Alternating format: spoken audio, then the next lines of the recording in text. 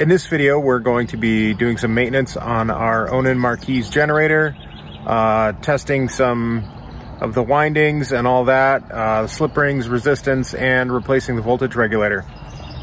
So, yeah.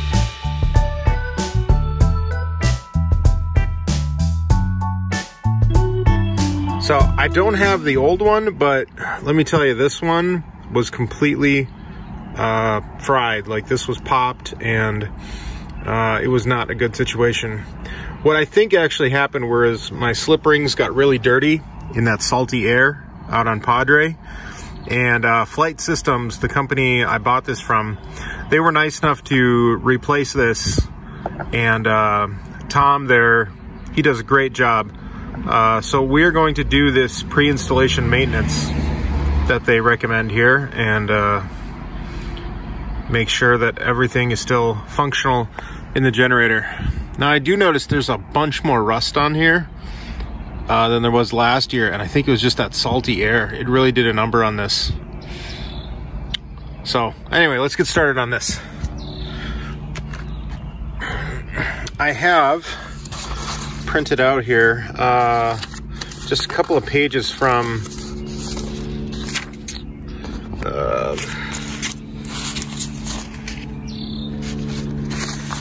a PDF that they have online at Flight Systems. So I'm going to go through, I'm going to write down all these values that I get here.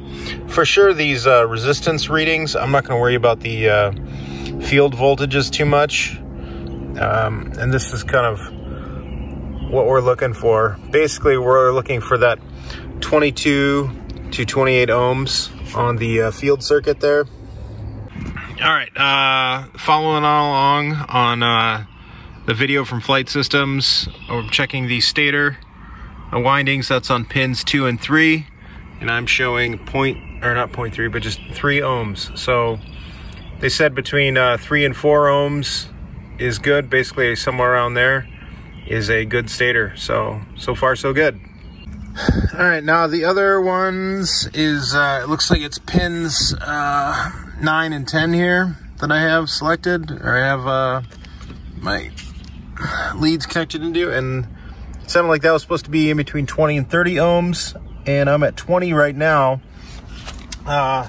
Initially, when I first tried this, it was actually at 30, but then I spun it over a little bit and tried to clean the slip rings a little bit, and it's tough to see them in there. They're a little shinier now, and now it's reading a much better ohm measurement, so that's good.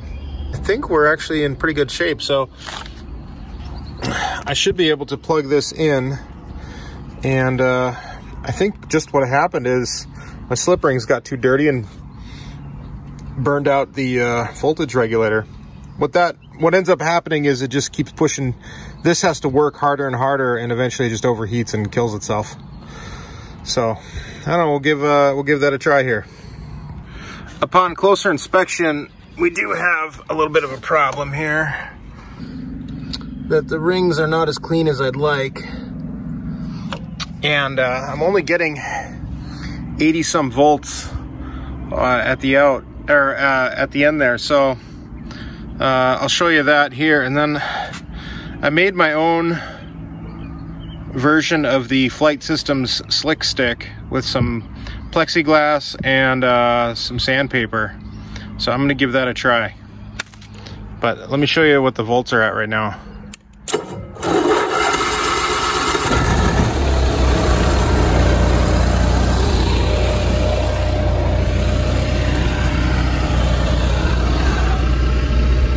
Oh, that's better. 91, 90. I was only getting like 80 something before. I don't know. So I'm gonna try and clean these up.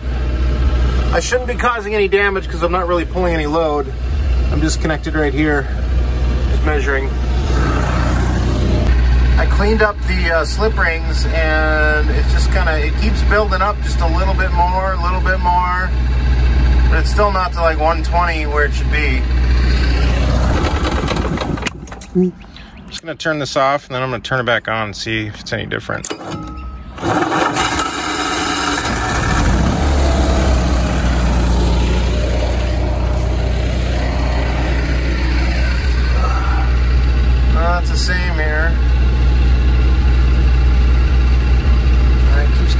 creeping up just real slow. Still cold. So that number keeps getting higher.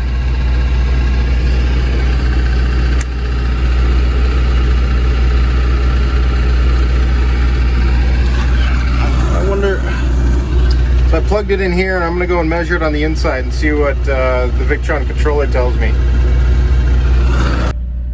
Well, it's pulling power from it. And it sees it as about that.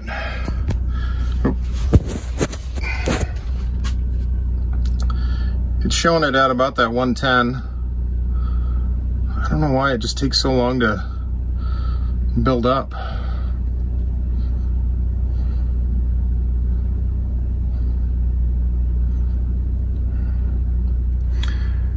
So now we're the right voltage where we should be.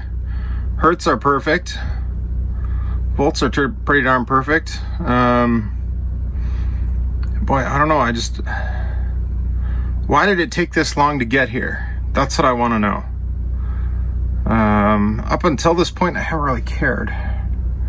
But I went through 2 voltage regulators now, and I want to figure out why they're failing.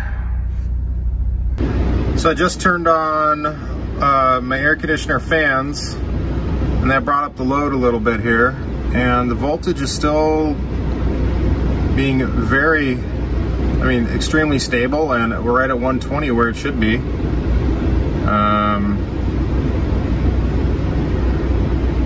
I don't know, while I'm running this power, I'm gonna go and feel the regulator and just make sure it's not getting warm. Still cold.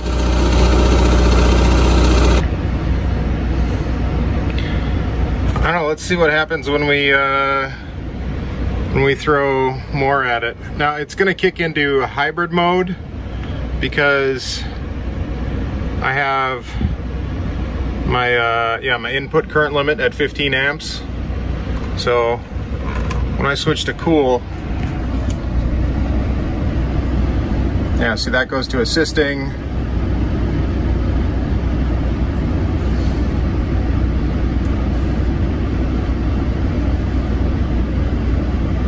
We're staying right there, rock solid. Let's ramp this up a little bit here. Let's go to 18.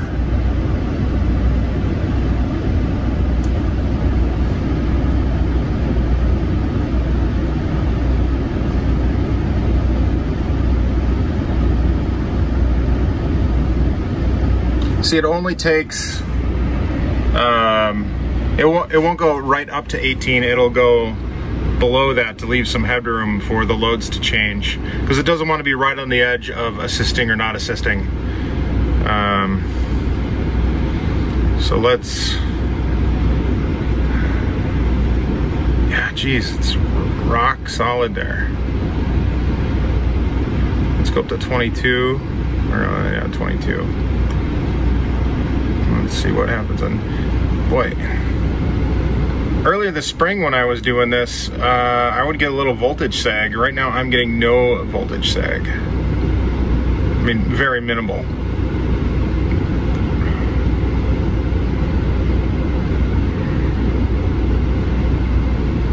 Jeez, that is really good. All right, let's go. And it'll probably try and push the whole load over there now. Yep. So now it's not assisting anymore, it's taking everything. We're still at 118.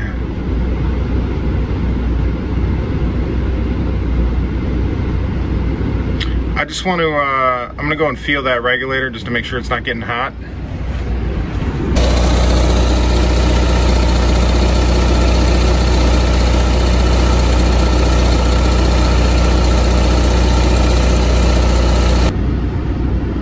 Raise it up to 30, and we're good there.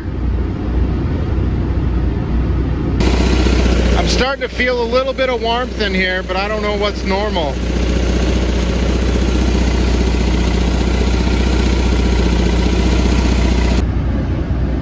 That's pretty good. I mean, 117 volts at 28 amps. I'll take that.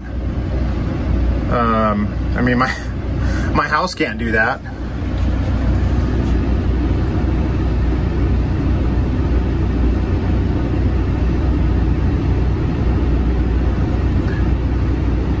Now, I remember one of the things they said was to not shut down the generator while under load like this. So, and I used to do that sometimes, so I need to make sure to unplug it in the bay below and then turn the generator off. Or I wonder if I can disconnect here.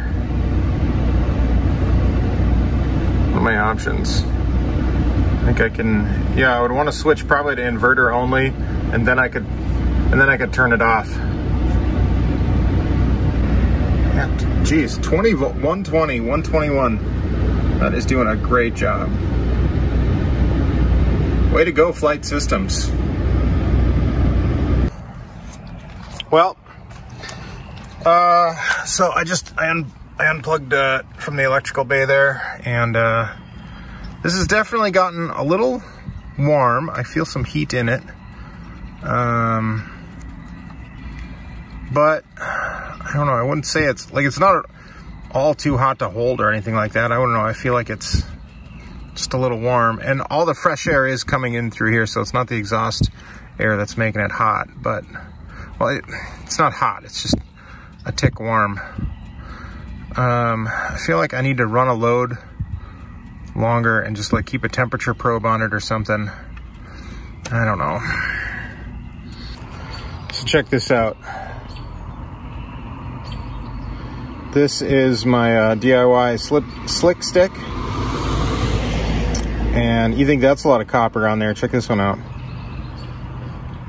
That's a 150 grit sandpaper.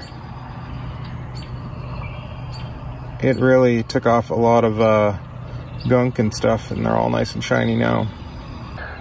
Really kind of lost on this. If any of you are an Onan generator expert, I would love your thoughts on this.